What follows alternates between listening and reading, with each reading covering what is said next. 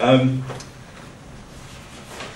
just finally want to talk about some key design principles and just come back to some of the things that I've mentioned.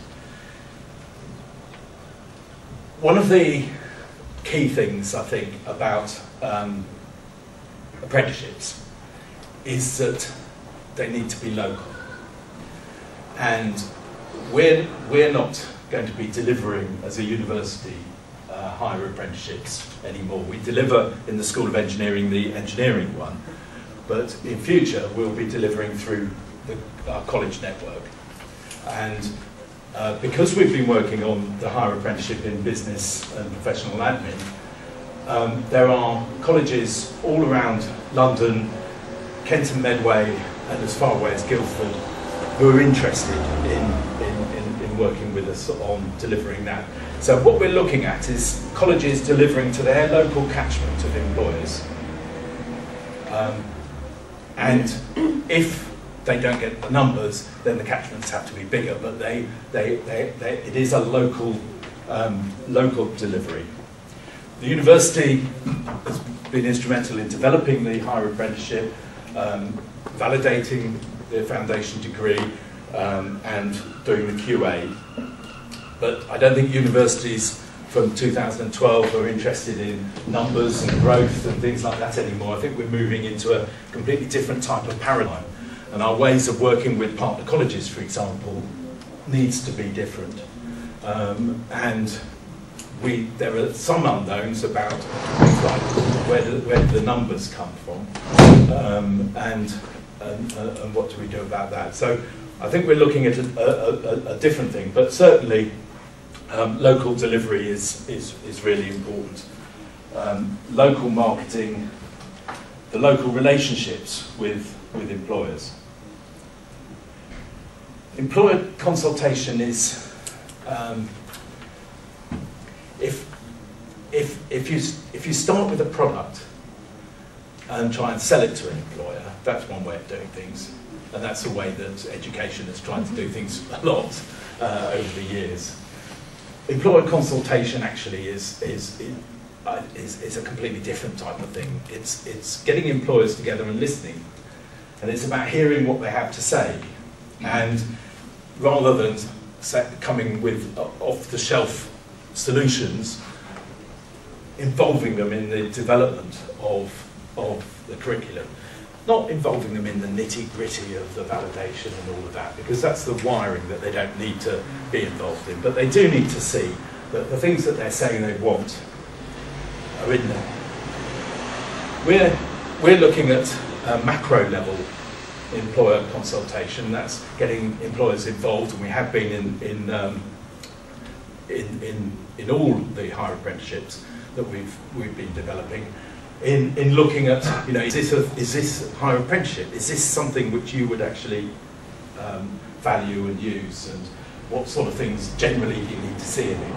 And then on a more micro level, working with particular groups of employers, maybe around a college, and maybe there are, with something like business, for example, you know, that covers every sector, so there might be certain flavours and specialisms that some employers might need.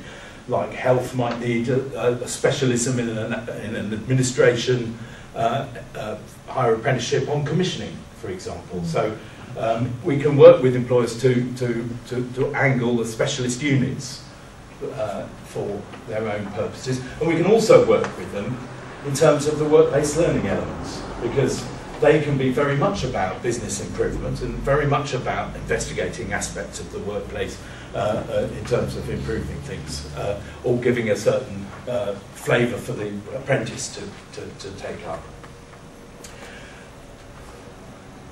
In addition to employer consultation, important to consult with learners, and the colleges we've been working with have been doing that. On the one hand, it's marketing.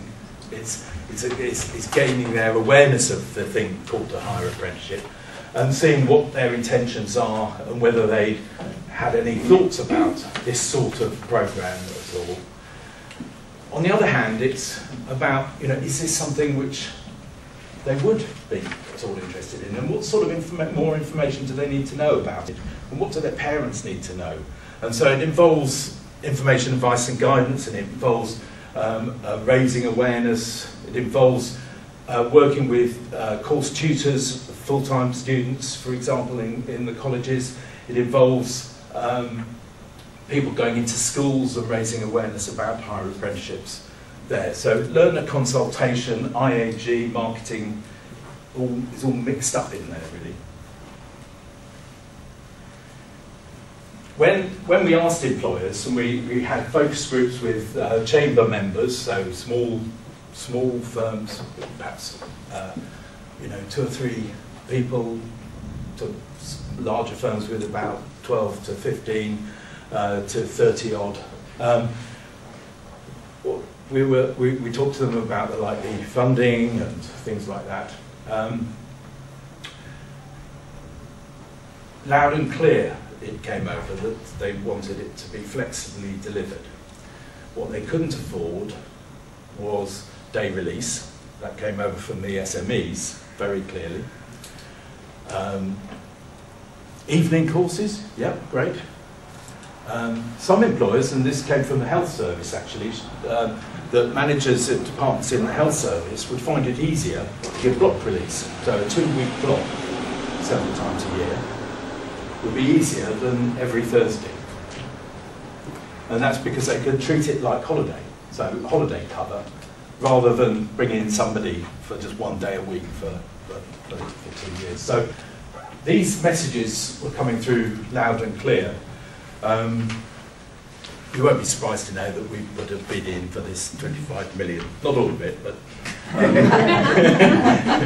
and one of the things that we put that in for is to help to develop online delivery of elements of this, so that we can be addressing these concerns that employers have about flexible delivery. And one of the things that I think if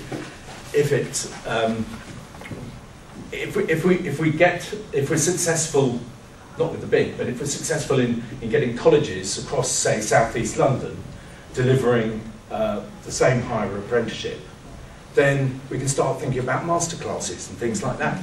Get groups together on a Saturday, and get paid for somebody motivational to come and talk to them about what's possible. So masterclasses and things like that can be also possible. And I said I'd finish with going back to funding. I think it's really important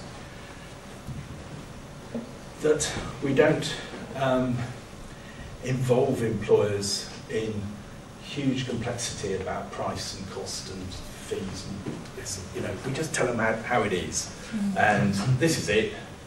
There might be some ways in which you might be able to help your employee pay for this, but on the whole, this is it. Now, I think we've all been guilty in the past of not wanting to put a price on courses without saying, oh yeah, but there's this government subsidy here, and there's this government, you're going to apply for this and that and the other. And I think that's not how businesses tend to operate. When you want to buy something, you get the price and you pay it, and you're not shown how you can help. Unless you're buying a house and they're wanting to sell you insurance and mortgages and things like that. But so I think that it is very important that we're clear about, have a simple message about that.